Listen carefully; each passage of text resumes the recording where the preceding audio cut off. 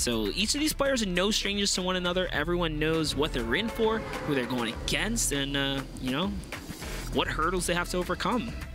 That's right, man. And I say it every time. This is it. You got to leave everything on the table. You don't want to be that player that plays and goes, you know what, I wish I'd done this or that. Just play your heart out. Do the best that you can. And I mean, a lot of these players should be very happy they're the top 100 for their region. No, absolutely. This is a resume builder right here, dude. This is, if anything, this is where you want to be. You wanted to say you've made it this far is absolutely incredible. And we hear shots already ringing as Motor's just floating over Dusty Divot. So I don't know how there was something going on there. That was kind of crazy for a second. But what else do we have here? Chundis with the first eliminations at 48 seconds into the game. Take a look at this. Tilted Towers being the most contested POI at the current moment. We talk about being your final game, change up your game plan. That's what you're seeing. Tilted is your last resort when it comes down to, hey, I got to make a big play. I need a hard, strong opener. You go Tilted. Pleasant Park. Again, Arson2K looking to come in and probably take out Detox and Apostle. He's been doing it all day. All day. He's been doing it all day. He's even swapped up the skin. He's ready to change things up. There it is, a dive box here. Detox makes the connection right there, so very nicely done for him. Looks like that's going to put him where he needs to be on Apostle. He has to go all the way. He just really doesn't have a choice. He really shook Marky to his core. That's why you see him go on the back foot there. He has no builds either. He's got to hit this no-scope. And Marky's actually topping off. He had taken a slurp there, just making sure he can secure this. That was a great standoff. Marky should have had that sooner, but Kyle Lester just wasn't going down without a fight. He could have actually turned that around. That was a great attempt. So the tower is quite the hotspot here. Astro, Bruz, Melside as well. Here's Astro making a little edit play right there. He's still going for a player that's inside while focusing on a player out there. Yeah, Astro makes a big mistake. Bit off more than he can shoot for sure here. Melside was tempting him to come inside. Yeah, he's been landing here every single game. So for these other players kind of new coming in, they don't know the rotations he's been on. That's kind of how it is. And Zypan's Ghost just walking away. That's right, shut down. That was just illegal. Yeah, Just Illegal's been having a really... But it's actually a trade. Respectable trade now. It's fair game. We've seen aggressors win in these situations, so you have to continue the pressure. That's what Melside's trying to do. He's trying to catch this player off guard, but Bosch's defense is just a little bit better. Well played. Man. And now look at all the upgrades, but listen to the Rockets. Ooh. That was really well played there. Snap decision, but that means Bruz can also utilize that Rift to go and follow up. Rojo downstairs. Not to mention, I was going to say, oh, he's laughing. He's giving them the laugh. Rojo, you're being really brave. Oh! The taunt, is it enough? It was a beautiful bait play because he had the back section open, third-personing the entire build right there. And he's got this guy down to one hit. It's a critical hit, but so is he now, right? 72 HP is not a lot to be working with in this situation. Is he actually gonna do this? Is this going to happen? He's breaking the wrong structure though. He just has to do that one rip. Wait, Speezy. Oh no. Oh. Rojo showing how much he thought about that play with a little take the L. He does have the Rift to go if he needs to rotate, but he's next to safe circle, so he's going to be all right. Yeah, Bell's been having a tight game so far. Just so far, we've seen him on that losing end of the stick, unfortunately. Just some situations not going in his favor. Shield not really there when he needs it. It's a good time to peek, though. Oh, no. Baba Bless just connects a little better. Probably upset just a little bit. Swazu taking damage from that stink bomb. Yeah, Zexro is just in such a good position, dictating the pace of that fight for sure with the stink bombs, being able to push players in the directions that he wants. Zexro smelted and they dealt it and they smelted. Yeah, that's the one. That's the one I was trying to go for. Harry over the hill here. I mean, no one's gonna contest Zexro. Yeah, Harry's probably listening in just a little bit there and figures, no, this is not the place I want to be. Here goes Bosch. Seems like Action just doesn't want to let him go. He seems to continue to find himself in situations where he has to fight and fend for himself. Ooh. So far, so good. Maybe that's his saving grace right there. Someone kind of third-partying in on Kestra here. It's actually Legless. And it's another player now. Sensi Gaming rolling up. So Kestra's got to make a move. And he's trying it. He's trying it. He's making the edit plays, but Bosch is on the run. Definitely on the back foot. Another stink bomb. A massive massive chunk with the hand cannon, point blank. Crazy how these guys push with no HP. They don't care. Once they have you on the back, they are going for it. There it is. He decides, all right, you know what? I'm gonna let you slide. You go ahead and pop these 2 minis. I'm gonna pop this entire med kit. Then we try this again. There it is. All he's got to do is put that stink bomb on him, and it's going to do some serious, irreparable damage. Let's see if we can get it here. So here comes Kaiser coming right back at it. The Deagle wall replacement play, and the shot was made. Wow. I think that happened way too fast for Sensi because yeah, he didn't even react.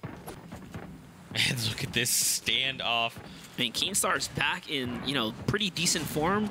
Issa doesn't know this, of course. And no, he gets another cheeky shot in. Falls into his box. 104, but Issa connects. And he shuts Keemstar down. Take a look at this replay of Baba Bless. Looking to shut down this player at B&Q. Absolutely. Diego is in a very strong and commanding position. Willing to trade here with the half shield in his inventory. Yeah, we've seen when players find themselves in this situation, they try and go all in for it. Camo nearly making a surprise play with the RPG there. Yeah, he's looking to make those edits for the one pump. Camo wants to connect right here. Army Diego not making this easy though. Switching his location, moving left and right, going from build to build, changing targets as far as what he wants to prioritize as the builds. And there it is. Camo going for the edit. That's what we said he needed. The aggression. Camo turns the entire situation around just on 4 HP. I told you. You play that offense on someone that doesn't expect you to do so. You keep playing those mind games like that. But yeah, Asus S8 and Camo, Nico, all sharing the highest elimination so far. I mean, Camo with that massive turnaround. You see he's topping off his shields right now. That's absolutely insane. We're coming down to our final 40 players remaining in this lobby. Don't forget, guys, we are at the final game. These are their final moments. This is the half in, half out circle. So you see there's a lot less effective play space for right now. Just going to make a lot of players uncomfortable. Skite here currently the leader. Quite a bit of pressure applied. We've been lucky enough to avoid hills all weekend long. There really hasn't been any weird hill rotation spots. This is one of those frustrating games for players that are not on top right now. Are going to have a very hard time as the zone starts to move. You're in between multiple mountains. This is where players go down the fastest. Razgul putting some good pressure here with the SMG. SMG has the power to pierce through builds, especially when Skite's being pressured by multiple players. It's a heavy AR coming from the south. I just watched in the kill feed. Camo has been eliminated, so that massive turnaround he had, he could not convert. As well, Zexro, Issa, 2 Titans still left alive in this game. Yeah, Skite actually one of our leading contenders, and he's under some serious pressure right here. Every point for Skite matters too. This is the difference in him making first place, second place, third place, or being knocked out. Skite doesn't want to go down here. These guys are not giving him opportunity. I see loot there. That's probably what happened. Skite might have fought for it and brought this attention to himself. Mitro looking to push some players back as well and keep the pressure up. I mean, look at his toolkit right now. He's got everything he needs to make it in the late game, but he needs to wait for 25 players more that need to be eliminated, because that's when he thrives. He's at a really sneaky spot. He's like in a nice low elevation cut, able to just really pressure players perfectly without bringing too much attention to himself. This low ground really playing dividends right here. It's a nice spot. I mean, look, he's created this small window, just peeking in small increments, so people can't really laser back. He looks so safely tucked here. Just such a nice spot. Yeah, it's just such a nice spot. He's really cozy right here. Freak over there. We see Razgul and Harry trading shots. Skite's there on the left with the heavy sniper rifle. Harry structure going down. Ares as well made it into safety. And here we go. We're going to get the new safe zone. And we're going just below Tilted Towers, west, through the ravine. And again, we're going across hills, so players are going to look to make rotations. The river is one of those areas in the map where it's natural low elevation. I'm talking extreme lows, where you have to build double the maps just to stay afloat, because those half walls will fight against you. you know, turbo building through this. If you don't connect properly, you're going to have a frustrating time blocking shots as well. And look, you're going to be right between two mountains. You take a left mountain, you take a right mountain. That's the thing, man. Play the middle, you're going to have to move across either way, right? This is a tough decision. You kind of have to, you roll the dice on where you want to go, left or right, really. Or stay middle, and then, you know, risk not being a winner, really. Fighting from the low up. All nice while fighting other players as well, but Nico taking huge shots. He does have a chug. He's like, no, I have to do this now. Opting to not take the chug just yet. He's got to get a little further ahead of the storm. No, that's a heavy AR targeting him right here. This is the time to heal. He's got a full commit to this heal right now, and they're not going to let him do it. Leckless dives into the 1x1. Is he going to take the chug for the roll? We will find out. Doug is still on the move here. He takes it. That's interesting, especially late game. It takes 15 seconds to consume the chug, and most players are not going to give you that time. We have some really good players live right now. We see Boyer and Zexro. Zexro deciding that he's made it to the zone. He's just going to chill. Boyer was looking like he was trying to make his way up that mountain just a little bit. But again, we talk about where do you want to be, middle, left, or right. Everyone has a, you know, a gameplay of their own, a decision of their own to make here. 23 players remain. Everyone fighting for that number 10 Zexro and spot. Mitro sitting so close to one another. Oh my gosh, just overhead. If they only knew. And now look, we're going south. Mitro probably the luckiest person right now, just according to his loadout, having a rift to go. Is he going to wait till last second? Probably will, and then land on top of this high ground inside of the next zone will be the play to make. 10 seconds left till we see this happen here. Or he can slide up just a little bit, buy himself some more time, and then definitely land on the next location. Mitro has got a lot of plays to make. Zexro actually disengages just a little bit to get the lead on the storm here. Mitro's going to be able to get some cheap shots in if he wants. He's got a little bit of time to zone. Oh, it's Vorwin. That's an in-post play. Zexro gets destroyed by Vorwin. Pulsing across off the mountain, landing overhead. Such an aggressive play. Gets the payout for it. Skype goes down. Mexi as well. Just watch the kill feed light up. Tyovsky is down. Aries catches Ono at the last second here to heal him before the storm takes him. He's now fighting against the storm. We're top 10, so all these players get 1 point, and now they fight for second and third. Boyer goes down. Players behind him. Is Farron's going to be able to win this engagement here? Nice window edit right there. He eats it. Ritz TF up, goes down. Turns on him. He's landing all these shots. Vorin is on fire as well. This is going to heal Vorin up. Nord's now taking a player on the storm line. Nord connects with all his shots. He loses track of the player he was once fighting, though, and Vorin takes him as well. Oh, no. Monster players are making these rotations, and they're not mindful. Mitro is actually up high. He's got high ground. I knew he would land himself there, but Vorin gets himself a point. This is his game to win right now. He's got 400 metal. No elims, though. He needs 3 to get a point off that, or just play for the Victory Royale. If Vorwin can pick up another elimination, that'll be that 5 points threshold. Everyone right now earns himself a point for being in top 3, securing Mitro just another step closer to top 5. So he's got to fight his way back into top 5. Pay that's a attention great up shot top. right there. The RPG's going to bring him down just a little bit. Vorin gets taken out by Mitro.